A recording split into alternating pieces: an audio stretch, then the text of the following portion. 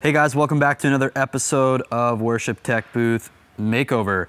In this video, I'm going to focus on the improvements we made to just optimizing the video directing station that we have here. So again, give you guys context, we're here at Grace Church. There's a Dylan up there working hard on getting our audience mics installed.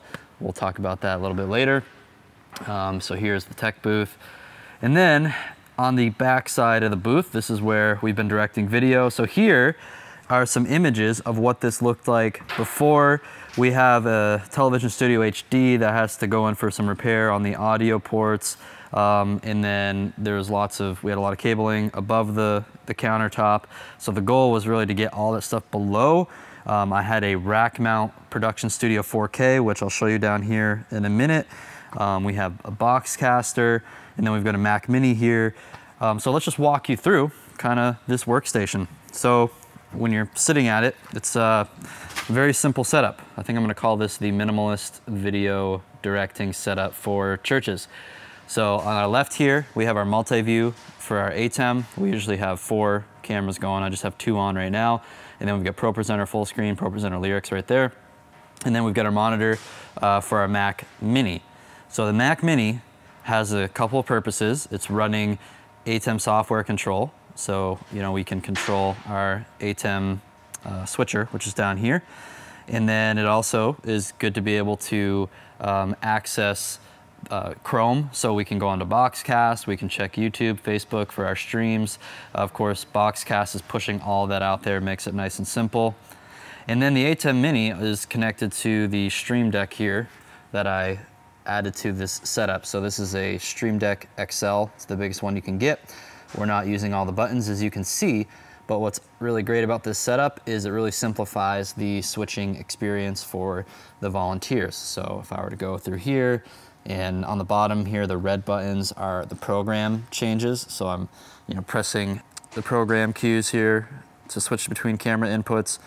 And then we could still use the green buttons to preview something before cutting to it, which is the crossfade button here on the bottom right. So it's definitely a great, really lean video switching setup. Of course, it's cool to have the full workstation of the Television Studio Pro, or whatever they call it. It has the bar and all that stuff. But honestly, guys, stylistically, what we're doing for worship, we just need some cuts most of the time, maybe some 1-second crossfades.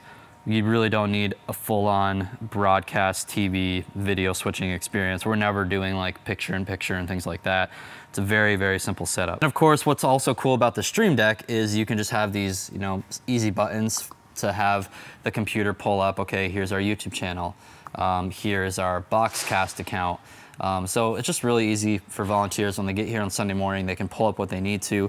I'm really just scratching the surface of what's capable with this Stream Deck. The key to utilizing the Stream Deck with the ATEM switcher is using the companion plugin for Stream Deck. So when you're in the Stream Deck software, you're going to want to go here to the Stream Deck store, and then you're going to search companion. And then you're gonna go to this plugin here. I have it installed, the companion button by BitFocus. This is a cool little plugin that allows you to pretty much instantly start controlling your ATEM from the Stream Deck. So think of the companion as kind of like an interface between your Stream Deck and the ATEM. So then when you're in Google Chrome, you just go to the BitFocus link for companion. And then you just walk through the installation process for the companion plugin. Once it's installed, it's gonna show up here on the upper right of your computer, and then you're gonna wanna launch the user interface, the GUI. When you're installing it, it's gonna ask you what kind of mode you wanna install companion, and you wanna select the one, since you installed the plugin for Stream Deck, you wanna select the one that allows you to run Stream Deck software normally alongside of the BitFocus companion, because when you're looking at the Stream Deck, this page here, the ATEM controls, those are coming from companion, but these ones up here are just basic Stream Deck buttons that I programmed in the Stream Deck software.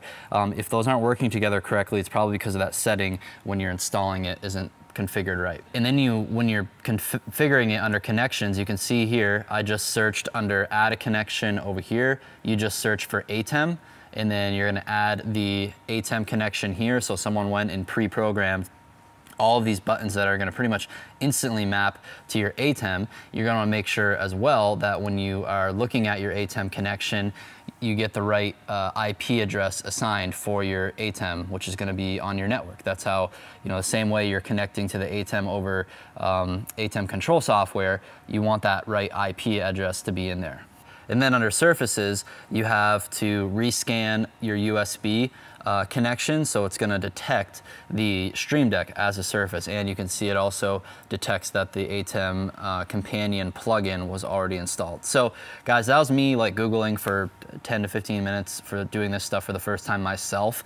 I just want to see what it was like just kind of figuring it out, but hopefully that'll save you some time. The really key is getting the companion app, making sure the companion plugin is installed in the Stream Deck, and then get your IP here in the BitFocus companion app. When you do the ATEM connection, get the IP address for that ATEM, and you should be off to the races, because then you go to the buttons tab, and now you can just go ahead and like click on a space, and then you can go to presets over here, and then you can start, selecting your buttons for downstream keys, preview, program, all these different buttons that you can just start dragging and dropping onto your Stream Deck. All right, so the other really convenient thing about this setup is, well, you guys see we've got the Beyerdynamic DT770 Pro headphones here to monitor the audio, and then we've got the Behringer Flow. I'll talk more about that in a second. But what's cool when you're at this workstation now is using the Mac screen sharing app, I am remote controlling our broadcast mix template running in Logic Pro on the computer that's kind of back beside the stage. So I'll go to that workstation too in a moment.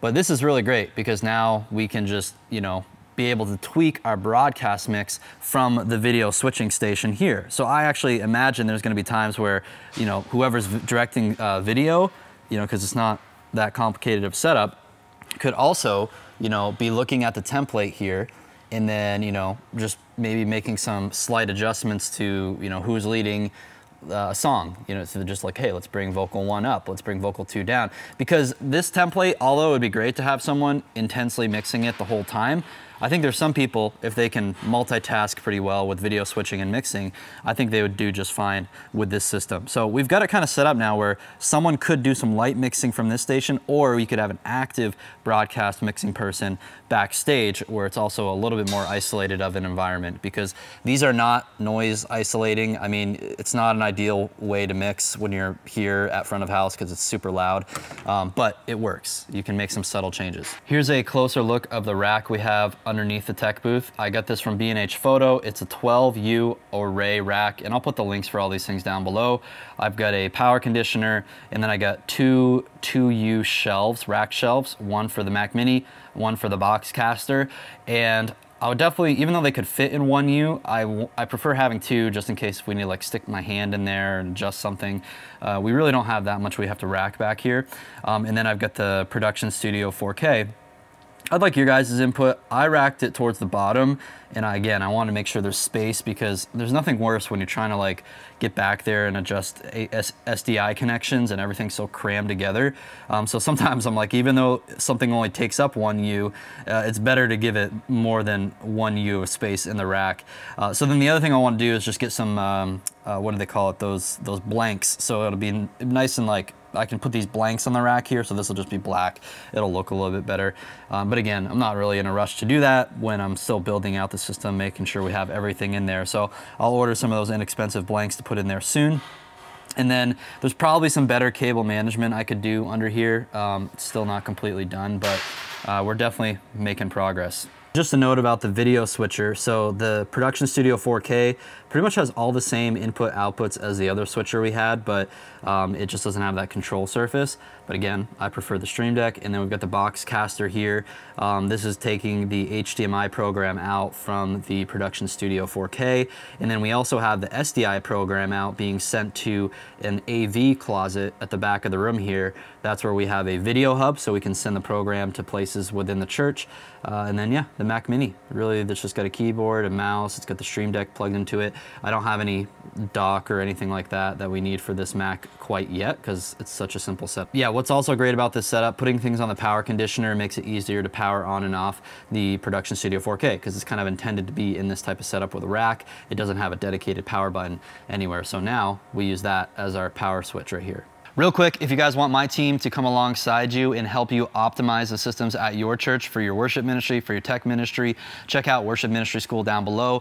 You're gonna see a button down there to apply to join our program. You're gonna be able to schedule a free strategy session with one of our coaches so we can learn more about your church, the specifics of what your goals are, and then if it makes sense, you can join the program. So check that out down below, and we've actually just started offering on-site visits. So a lot of what you're seeing me do here at Grace Church, this is exactly what Adam's been doing on our team, traveling to different churches around the country as part of the Accelerator program. So click that link to learn more, and hopefully we'll see you soon. So now let's talk about the Behringer Flow, but in order for this to make more sense, we're gonna go back to our broadcast mix station so you can kind of follow the signal path and how this all works. So let's go backstage.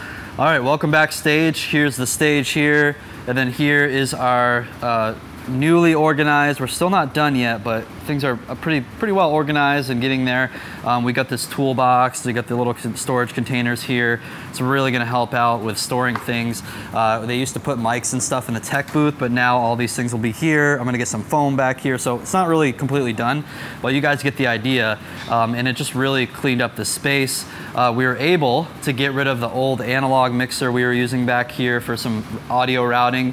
And here's our MacBook Pro running the Logic template, and we also have a monitor here so whoever's mixing can see what's going on. They can see the program feed of the service. So we're continuing to enhance our broadcast mix template a little bit each week. The next big upgrade we have coming with our broadcast mix is actually having crowd mics, which Dylan is installing right now. So that'll be really awesome once we get that up and running. Don't mind the screen. We actually have some integrators right here working on video stuff. That's why it just went out. So, but you get the picture, right? So we've got the computer here, and now what's happening is our stereo out, I'm just looping it right now, stereo out is going to the Behringer Flow as a USB device. And this is a really powerful interface, basically. It's like an interface and a mixer in one. I think it was like 250 bucks. Really impressed with this little guy right now. We'll see how it stands up to the test of time. It's just gonna be sitting here, so it shouldn't have any issues. It's not like it's gonna be moving around very much. So on the Behringer Flow, we have audio coming out of the stereo output on Logic into the USB input on this mixing console. Then from there, we have a headphone jack back here. The headphones aren't plugged in right now, but they go in right here. You hear those. You can hear it coming through. I've got headphone volume control right there. So I can monitor my Logic Pro mix back here, and then out of the main left and right on this console, this audio is being sent to our stage box, and then it sends that stereo audio to the mixing console as two separate channels for us. So we like to route all of our audio through the mixing console. It's not completely necessary, but it actually gives us more flexibility in how we are routing audio from our sources, from our mixes into the video switcher. So that's the thing to remember. Audio is coming left and right out of here, going into our stage box, which is on the other side of the stage, and then we're gonna see it back at the M32. All right, so here we are back at the M32, and you can see we've got stereo channels. These are our audio feeds left and right for our Logic Pro broadcast mix. So this again gives us the flexibility to having the audio come here to be able to route it pretty much wherever we want to send it. So then what happens is these channels are sent to our broadcast mix bus. So if you look at this broadcast mix bus, you'll see what's in it right now are the band audio, which is, you know, I could actually probably bump that up a little bit more. And then we've got the speaking audio, which is kind of, I could probably level these out. I'm actually glad I'm looking at this right now. But the idea is we have a mix bus here that has the talking mics and then our band music coming from Logic right here. Then this mix bus has an output on the back of the console, which is going over here into this other Behringer Flow. All right, so back here, we have that mix bus coming into the Behringer Flow into channels 1 and 2.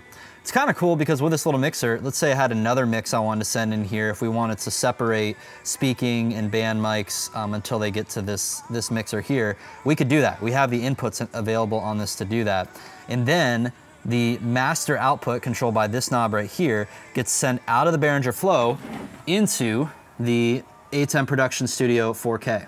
If you guys are wondering about latency and syncing up audio and video in this setup, you can see our buffer in Logic is at 1024, which adds latency. And then it's got about 49 milliseconds of latency there. It seems to actually line up pretty well with the video, just with that amount of latency on the buffer. And then at the mixing console, we're not really having to add any latency here. I was just checking, looking on our direct outputs that go to the switcher, or to the Behringer Flow, and maybe the Behringer Flow adds a little bit of latency too, so that could be a factor in it. You want to be careful if you're introducing new mixers, you don't want to have a ton of additional latency. But I could add output latency here on the M32. But the way it is now, it looks like everything's lined up well. We're pretty happy with the sync. You can check the service from July 3rd, 2022 with the most recent kind of version of this, or probably the following week, July 10th or whatever Sunday that is. That's actually going to be this coming Sunday. You should see the video a couple days after that. So if you want to go check out the sync setup yourself, or maybe I can make a video about this in the future. But these are the places where we would add audio delay, because in 99% of the time, the audio needs to be slowed down because the video feeds are always going to have more latency from the cameras and the switcher and all those things. So that does it, guys, for this episode of Worship Tech Booth Makeover at Grace Church. We're making a lot of progress. We have not yet arrived. We probably never will, but I just want you guys to get some ideas and inspiration on how to continue to take your worship tech ministry to the next level. And sometimes it's really just the process of cleaning up, the process of elimination and optimization, less than, and not so much the process of buying a ton of new gear all the time. But if you do need new gear because all your stuff is really outdated, check out the Worship Ministry Toolkit linked below this video. It's a free guide that walks you through all of our most up-to-date recommendations. And of course, for this particular setup, I'll list all this gear down below. Go check it out. Go pick it up on Sweetwater, B&H, Amazon, all the places that you can spend money and find these things.